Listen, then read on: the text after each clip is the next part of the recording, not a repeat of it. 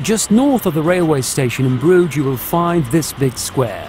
It's not the market square, but on Saturdays there is a big market here. On one side of the square you will find the concert hall, which was built in 2002 for the European City of Culture celebrations. It's a modern music temple, and it has all of the state-of-the-art technology needed for excellent acoustics.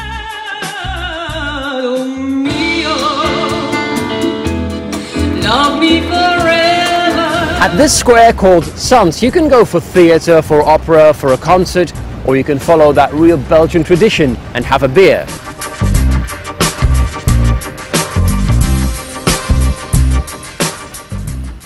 Belgium, being world famous for an incredible variety of beers, has good pubs in almost any city. But here in Bruges, they come with a historic background, a long history, and a range of different atmospheres and customer types. Zand is a good place to start if you want to explore the Belgian beer cultures.